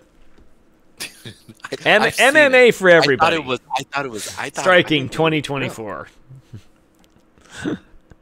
I just didn't think it was real. But yeah, dude, I mean, I think that would actually be interesting to sit there and see, like Donald Trump and I don't know who was this guy, the older guy with the glasses, Peter Schiff. Yeah, seeing those 2 guys go after each other. Striking 2024. I will represent you and be done with everybody's off with their heads. Everyone else, free booze, or no booze, low prices on gasoline, so we pollute the atmosphere as much as possible. We'll get rid of everything that you don't like because it's everyone else's fault, ladies and gentlemen. Vote for striking. Yes. I don't know how to stop that. Look, and it keeps going. That's awesome. That is awesome, dude. You know what? That's gotta be, dude. That's got. I think that's gonna cause us to go viral right there. That right there will make us go viral. This has been an extraordinary election. You know what I'm saying? Wait, here we go. This election is now over. There we go. Striking 2024. Thank you, ladies and gentlemen. Thank you very much. Thank you, speaker. Chuck's speakers are blown. That was a little loud. Anyway, ladies and gentlemen, we're coming to the end of the show here today. We've had a good show. It's got our 2-hour limit, as everyone knows. Daryl says, "I'll vote for you twice." Welcome to Chicago. Dude, that was quick. Hey. Welcome to Chicago. And we've had a good show for today. Went over a lot of projects. Talk everything from war and flight to quality and stuff like that. And if my advice to you, I'm not telling you to trade or do anything, is to pay attention to the news about wars and all that. And if you're, in the major countries, it's not such a quick action on the currency value and stuff like that. But in the secondary countries, I don't mean secondary countries. I mean secondary currencies in countries. It can move a lot. It can save you a lot of money by ensuring that some of your funds are in state U.S. dollar or euro-based stable coins. Royal Q, I am certain that you mentioned in the past that your economy now is mostly in U.S. dollars and other solid fiat currencies. So you're well aware of of currency valuation changes that happen very quickly. But so the point of today's show was really, let's go over, is Bitcoin now, is it moved from a fanciful hobby trading thing into something which is a flight to quality or a flight to stability, flight to safety, whatever you want to call it. And I would posit that the answer to that is yes, ladies and gentlemen. It is, no matter what the volatility of BTC is, for most countries of the world, maybe not the United States or the other OECD countries, for most countries, Bitcoin is definitely a flight to quality. And even in the U.S., when you're worried about the money printer getting crazy, it can save you putting something into gold, Bitcoin, and other types of things can save you a few percentage points. If you're someone that worries about a few percentage points here and there, then it's something to think about. If you're just a run-of-the-mill chumbalone like I am here, then don't worry about it. Royal Q says, yes, their economy is very much based on other currencies. I forget the Zimbabwe currency that went hyperinflation under Mugabe. I just can't remember that. Was it a Zimbabwe dollar? They probably just renamed it the Mugabe dollars, or the Mugabes, because he was like Joe Biden, in office too long. Too long. Fun fact, I sold some armored vehicles to Robert Mugabe a long time ago in another life. That's kind of cool. Oh, the armored vehicle, the Zim dollar, right? Anyway, yeah, the old business of the armored vehicles was like a despot and dictator extravaganza. Gabon, Equatorial Guinea, Togo, Benin, Ivory Coast, Zimbabwe, South Africa. We lost that deal just to straight up corruption. The president's own bodyguards got bribed by a competitor. See your bodyguards get bribed? I mean, come on, man. all sorts of joyous places around the world. Anyway, that's our show for today. Pedro, before we go, you got anything else? No, nothing except for be safe out in them crypto jungles, because it's getting nuts out here. Yeah, it certainly is. Yes, the Daryl do have a lot of crazy stories from the old armored vehicle days, and selling to these things around the world, either supporting other salesmen or being the sales guy that's in charge of that territory or something like that. It's crazy stories. I've had people shot, blown up, all that kind of stuff. But anyway, ladies and gentlemen, that's the end of the show today. Tomorrow we'll be back with DYOR.exchange, the social media or the social trading app. I don't know how to say it correctly. Those guys will have to say it correctly and bring us up to speed on that. But for Pedro, Garcia, and I, once again, my name is Tom, otherwise known as Striking here in the digital media world. We'll see you tomorrow, so be there.